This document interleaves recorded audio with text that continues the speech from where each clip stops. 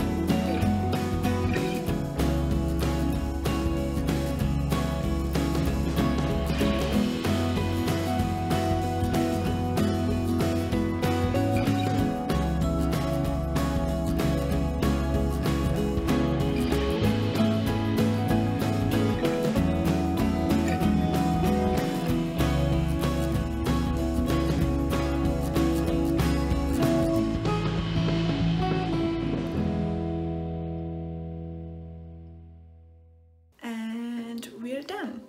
So that's the makeup look. I hope you liked it, and I hope you see it's not really difficult, and I think it also works not really only on blue eyes. I think when you have such a bright color, every eye color looks really good, but you know, because of the color theory, theoretically the blue eyes work the best, or you pick always the red and pink colors to emphasize your blue eyes. So I have unfortunately a combination of blue and green.